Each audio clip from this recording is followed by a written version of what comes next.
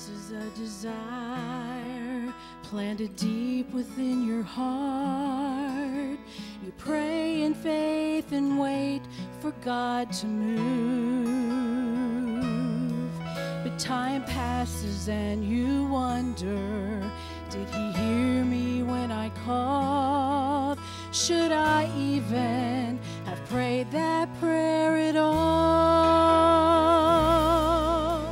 You never pray a prayer your Father will not answer.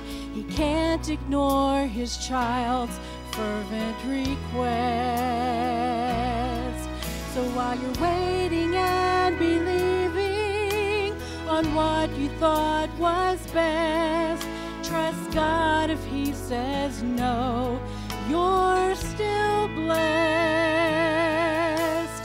There must be a greater yes. There comes a time when childlike faith must graduate to trust. Trials come and you're convinced you're on your own.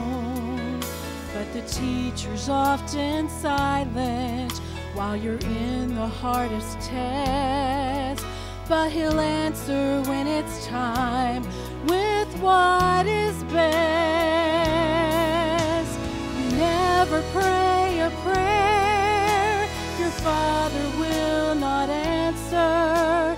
He can't ignore his child's fervent request.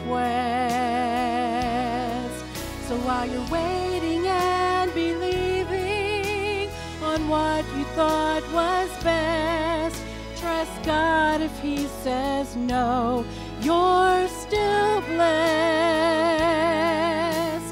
There must be a greater yes. Sometimes God will answer just like we pray. Then other times what's on his mind is another way, a better plan, a greater yes. You never pray a prayer your Father will not answer. He can't ignore his child's fervent request. So while you're waiting and believing for what you thought was best, trust God if he says no, you're still blessed. There must be a greater yes. So while you're waiting and believing for what you thought was best, trust God if he says no, you're still blessed. There must be a greater